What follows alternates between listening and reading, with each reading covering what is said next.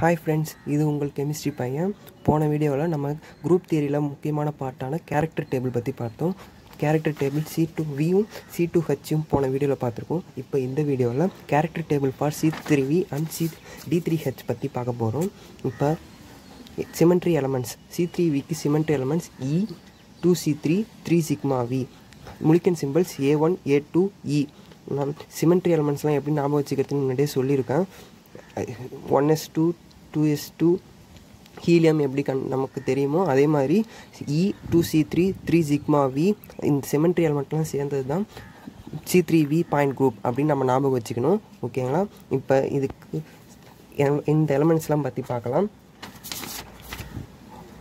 1 1 1 1 1 -1 2 -1 0 இதை ஞாபகம் வச்சுக்கலாம்.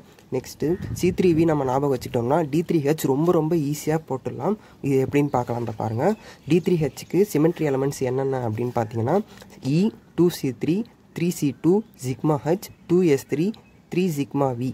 ஓகேங்களா? இதுக்கு முலிக்கன் symbols A1 dash, A2 dash, E dash, A1 double dash, A2 double dash, E double dash. ஓகேங்களா? இது முலிக்கன் சிம்பிள்ஸ். இது சிமெண்ட்ரி எலமெண்ட்ஸ். D3h பாயிண்ட் குரூப்போட சிமெண்ட்ரி எலமெண்ட்ஸ் இது. இப்போ C3vயை நம்ம ஞாபகம் வச்சுக்கிட்டோம்னா 3 ரோ 3 காலம் தான் இருக்குது. இது ஈஸியாக ஞாபகம் வச்சுக்கிட்டோம்னா இந்த D3hஐ ஈஸியாக சால்வ் பண்ணிடலாம். இப்போ பாருங்கள், அப்படியே நான் எழுதுகிறேன். 1 1 1 1 1 -1 2 -1 0. இது ஒரு பார்ட். நெக்ஸ்ட்டு பார்ட்டும் அதே எடுத்து எழுதுங்க. 1 1 1 1 1 -1 2 -1 0. ஓகேங்களா? நெக்ஸ்ட்டு திருப்பியும் இதை முதல்ல நம்ம குவாட்ரண்ட்டாக பிரிச்சுக்கலாம். அப்போ தான் பார்க்க உங்களுக்கு ஈஸியாக இருக்கும். பாருங்கள், ஃபஸ்ட்டு பார்ட் செகண்ட் பார்ட்லேயும் இதே எழுதிட்டோம். தேர்ட் பார்ட்லையும் அதே எழுதுங்க. 1 1 1 1 1 -1 2 -1 0.